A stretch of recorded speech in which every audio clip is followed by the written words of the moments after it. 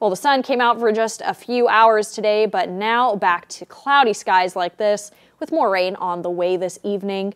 Brianda, what are those showers going to look like? Is it going to be pretty heavy, more sprinkling? No, it's definitely heavy rain as of right now, continuing for the next couple of hours. As you can see, this is 6 p.m. All that yellow, orange, and even a little bit of darker orange is heavy, heavy rain across all of our regions. So definitely be careful if you are maybe heading out.